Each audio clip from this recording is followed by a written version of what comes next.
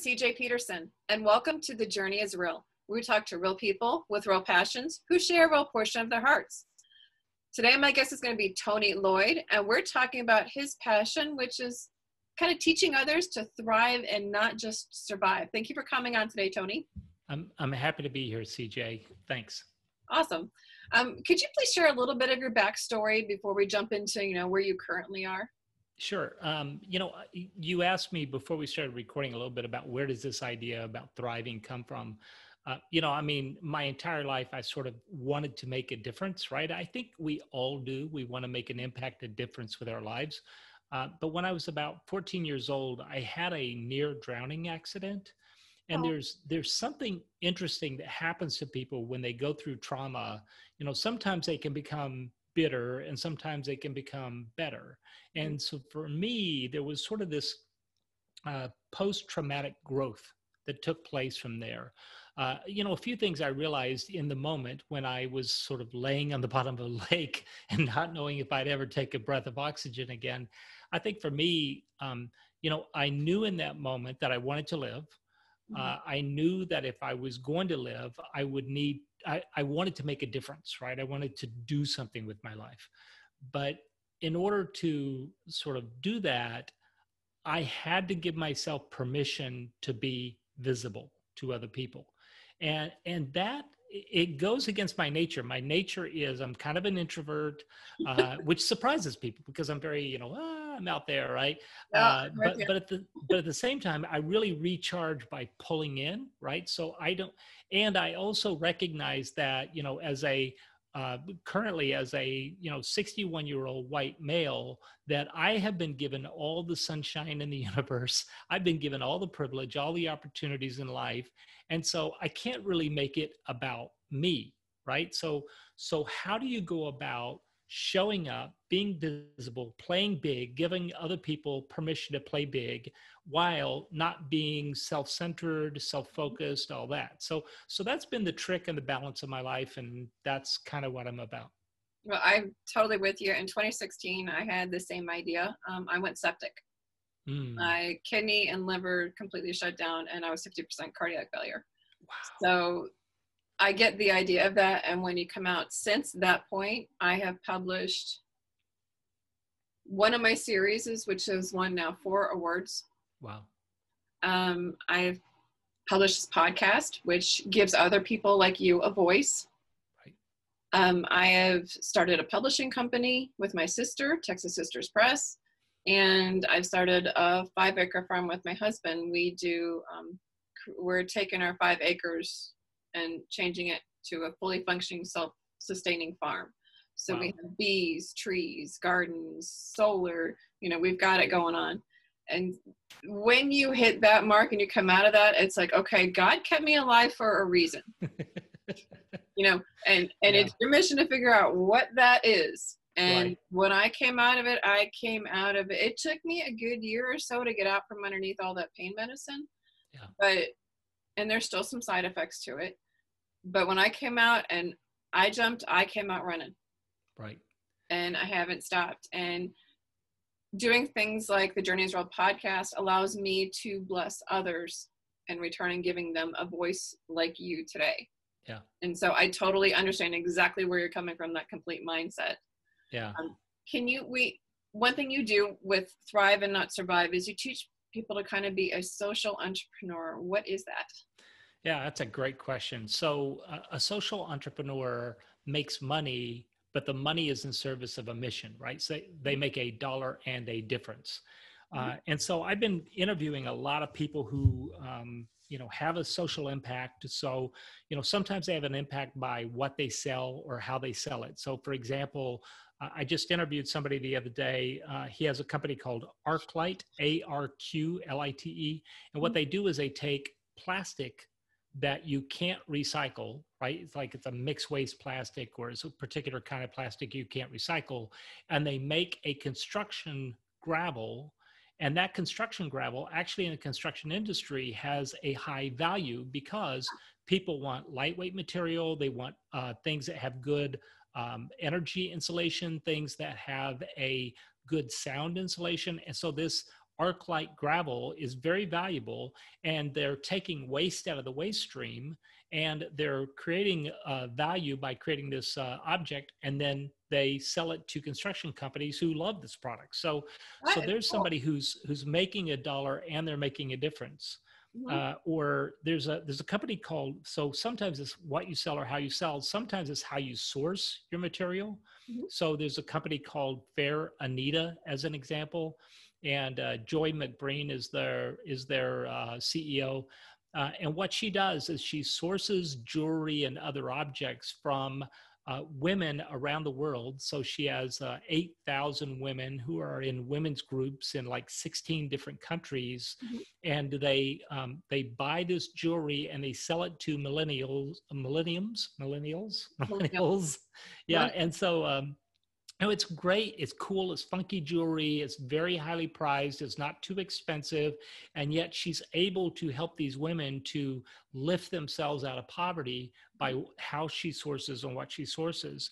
Or I live in the Minneapolis, St. Paul area. And here we have somebody who makes a difference by how they staff. So there's a company called All Square, and All Square is a grilled cheese sandwich shop. So full stop. You've got me right there, right? So, yeah, really. I'm like, just see my head kind of peaked a little bit there. I'm like, okay, go ahead. Yeah, so just by itself, it's a great product. It's something that's not too expensive. It's good food. It's, fun, funky, great.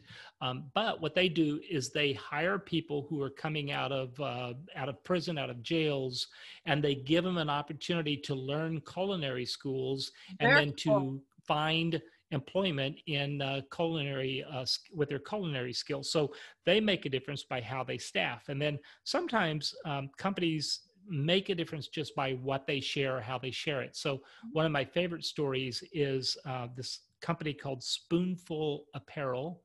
And what they do is they sell T-shirts with, uplifting slogans on it. So, what's the big social benefit to that?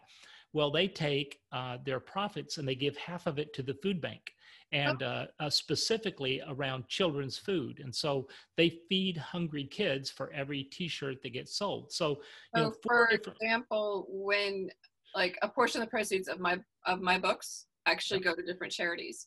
So that's kind of along the same lines of that, correct? Yeah, yes. Okay. Yeah, social by sharing. So social by selling, social by sourcing, social by staffing, and social by sharing. So those are 4 different ways that these companies, they make $1 in a difference. They make money with a mission. So that's basically the idea of what is a social entrepreneur.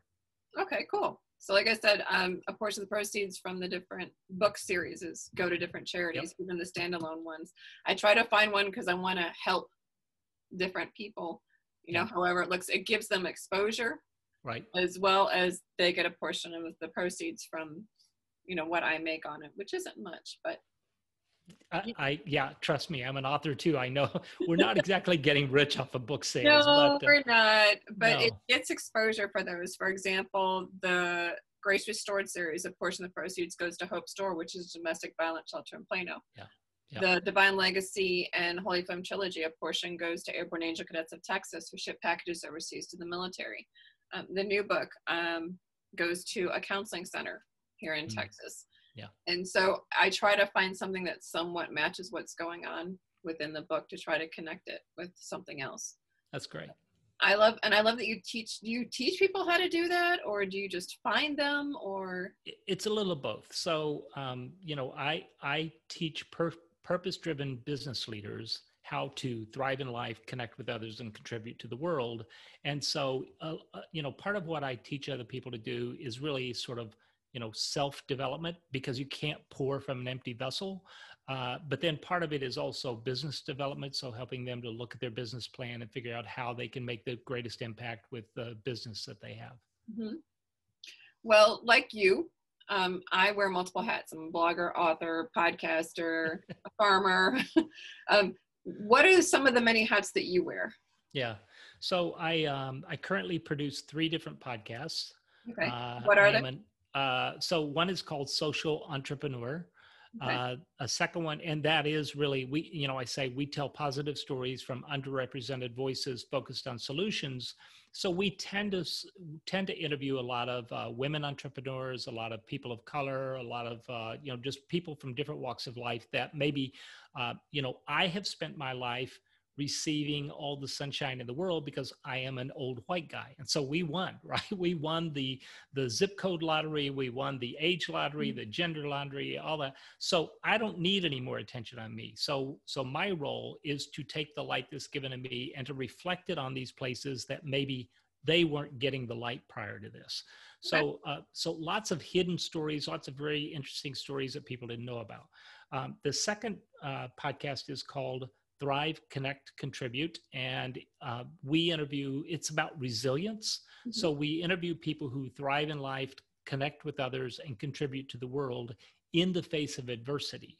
And so, lots of interesting stories, lots of people from lots of walks of life. Yesterday, I interviewed somebody who calls himself the blind blogger. And yeah, I had him here. I had him here. Yeah, Max. he's a great guy. I love talking to him. Yeah. I talked to somebody today. Her name is Claire. She's in the UK, and she went into broadcast media, broadcast sports. She's covering tennis matches. She's traveling around the world. She's in Auckland, New Zealand on a business trip, and all of a sudden, bam, got hit with the disease, put into bed. They were saying, we're not sure you're going to live. And then how she came out of that, and then she's like climbing her way out of it. And then COVID-19 hits and all the sports are canceled and all this. So she found this nonprofit organization called Class of 2020. They're at classof2020.org.uk. And they have all these free online courses that they're putting together. And now she's leading that team and, one of the managers there. So lots of cool stories like that. Yeah. And then the last one is called Anti-Racist Voter. And so, people have become aware and concerned about structural racism, that there are systems in our country that sometimes keep people in poverty. And so how do you tackle those things when they're big and hairy and structural like that? And so one of the ways we do that is at the voting booth. So we interview people who are experts on, criminal justice, economic justice, environmental, education, healthcare, immigration, voting rights, all that kind of stuff. So how do we dismantle the racism that's baked into our system that I think we're all uncomfortable with, but I don't know that we know the right answers. And so we're talking to people who are just saying, I have this little piece of the puzzle, and somebody else is saying, well, I have this little piece of the puzzle. And hopefully between now and the election, we'll talk to enough people that we can kind of figure out, how do you vote? One of the things, CJ, that I think was interesting, a couple of days ago, I talked to somebody who is a county commissioner, right? So when most people vote, they vote at the top of the ticket, they figure out who they want for president, maybe senator, Congress, and then at some point they're going down the ballot and they go, I don't know, and either they leave it blank or they just close their eyes and vote for someone. Which is very painful because there are some things on there that they really need to read, and they also need to read how it's worded. Right. One thing, who thinks about their county commissioner? Who is my county commissioner? I don't know. And so you don't think about that. In Hennepin County, where she's at, which is just across the river from me, they have a $2.6 billion budget. And so you get to make choices and trade-offs with that budget. And you say, you know what? We have a mental health crisis right now. How much of that budget is going towards that? There's an opioid crisis. How much of the budget is going towards that? Housing is not affordable for a lot of people. How much of the budget is going towards that? So they make lots of life-changing choices that if we aren't thinking about it, we might go down the ballot and just not even make a choice. And now we've just put it into the hands of a stranger that we didn't have a voice in. So those are the kinds of things that we're working on right now. Very cool. I like that. So Thanks. With your many hats, like I said, I have all of mine onto one website. You literally go on there and you can find whatever you want in there. You just got to find the right tab. Right. Do you have all of your stuff onto one website? If so, how can people find you? Yeah, here's what I started to feel like. So when I first started, and I started like, when the earth was still cooling and dinosaurs were walking around the earth, there were people that I was looking at and I go, well, how do they do it? And so like one of the people I like a lot is a guy named Michael Hyatt. And so Michael Hyatt has everything hanging off of michaelhyatt.com. Now, he also has, let's say, Platform University. So on michaelhyatt.com, you can find this stuff. And then if you want to know how to build a platform for yourself, then you click on the link. Well, now it's going to launch another website because there's a lot of complicated stuff. So my website started to look like a Christmas tree that was overladen with all these bulbs and all the branches were sort of hanging off. So eventually I started breaking out different things I do. So I have for TonyLoyd.com, and we talk about that in a minute, but then the Social Entrepreneur podcast is there, but also you can see the episodes from all the other podcasts. But each of the podcasts has its separate site. So there's 3 of those. And then I have a coaching consulting service called Culture Shift Company. So it's cultureshift.com. And so that's there because if somebody's looking for coaching, they don't want to sort through 10,000 podcast episodes and 2 books and 10 other things. And, they want to say, I have landed here. What's the one thing I want to do? I want to sign up for a free coaching session, or I want to take a free assessment, or I want to do this thing. So I made that decision. I don't know that there's a right answer, but for me, this is how it has evolved over a period of time. Mm-hmm. And that's, each phrase goes. So how do they find you online? What is your website? Yeah, I would start with TonyLoyd.com, but the only tricky part is my last name is spelled with 1 L. Okay. So the URL is TonyLoyd.com, TonyLoyd.com, and you can find everything else from there. Perfect. Well, we have about 5 or so more minutes left. Is there anything you'd like to add? I think, I think you hit on something a while ago when you talked about your experience around sepsis and all that. And, it's kind of, it made me think about, what the Apostle Paul said about suffering. He said in Romans 5:3-4, he said, suffering produces perseverance, and perseverance builds character, and character creates hope. Yep. And I think that people right now, this is a crazy time that we are living in. It is discouraging for some people. I mean, especially down here in Texas, Louisiana, and Arkansas just got smacked with Laura. It literally, if you looked on the website, the radar, it literally went like this to us. Yeah. So we literally just missed it. Yeah. It skirted us right up there. And so we're dealing with people down here in Louisiana who don't have electricity. They don't have food. They don't have water. Right. The basic stuff. And if you're in a smaller town, you kind of tend to get neglected, but dealing with COVID stuff on top of all of that.